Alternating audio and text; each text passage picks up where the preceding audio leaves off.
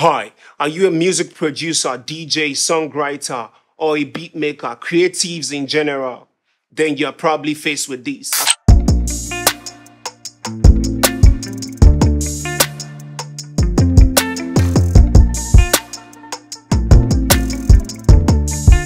Hi, did you know that most times as creatives, we waste a lot of time trying to get the perfect song? And there's no such thing as a perfect song or as a perfect mix. There's just a good vibe. A lot of time we forget that people don't actually listen to song. They don't listen to what you played in the song. They listen to how the song makes them feel.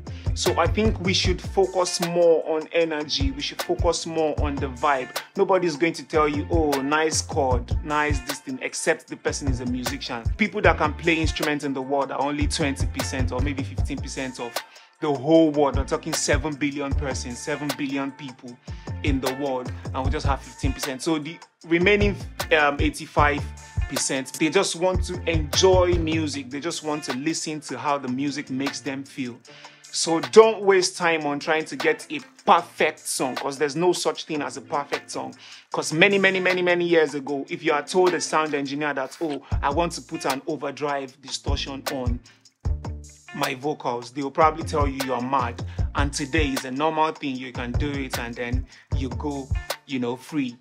So stop trying to get a perfect song. There's no perfect song. There's only a right energy. Everything has to do with the energy, the vibe that the song is, giving to the people who are listening, the vibe, the energy. They just want to feel good. They just want to feel good music. The more time you waste on trying to get the song to be perfect, the more you kill the song. Have you seen those songs that you start and then you had every vibe going on well? Everyone in the studio, like you guys all know that this is going to be a smash, then after the mixing, not like the mixing is bad or the engineer is not good enough, and this is to an engineer too. So sometimes you want to listen to the reference track, because sometimes we send the song and then after mixing, the mixing is not bad, the mixing is good, but the problem is the mixing is now too good for the song.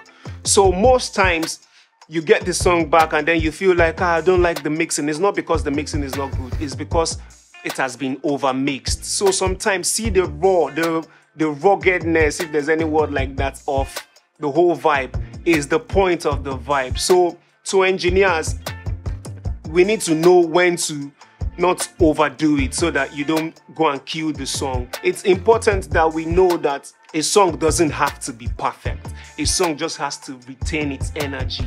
A song has to give that vibe. For instance, Pana by Techno. Every engineer tried to mix the song. Everybody tried to mix it. We had to come back to the basics and say, okay, you know what? Let us use Chris's mix that is already there. Like what we did in the studio is what you guys are hearing till date. Do you understand? And then people still feel like, oh, this song is too perfect. It's just a simple mix. It's not heavy mixed. I sat with the engineer and say, okay, let's do this, let's do that. Techno already likes to touch his vocals himself, So for the general body of work, we did not overdo it, if you know what I mean. And same thing, we have other songs like that, Booty Language, same thing, Skills and Sarkodie. How do you say booty in your language? You hear it is so bad, it's so clean, not overly mixed. Same thing with most of my songs, basically. Don't overdo it. Once you overdo it, you kill the song. You kill it. And then it's not because it's bad, but because the spirit that brought the song is not there anymore. We washed it, and it's a dirty spirit. I mean, that was a joke, but yeah, you get the vibe. It has something to do with, and it depends on the song. I must point out that it depends on the song. Sometimes you need to, let me point out this before someone will go and quote me wrong. Sometimes you need to overmix it.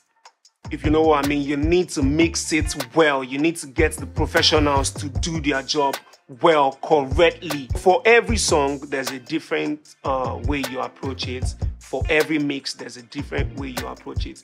So I like to sit with the engineer in the studio. Okay, we're doing this, we're doing that. Then when it's time for mastering, I leave you to it. Do your thing.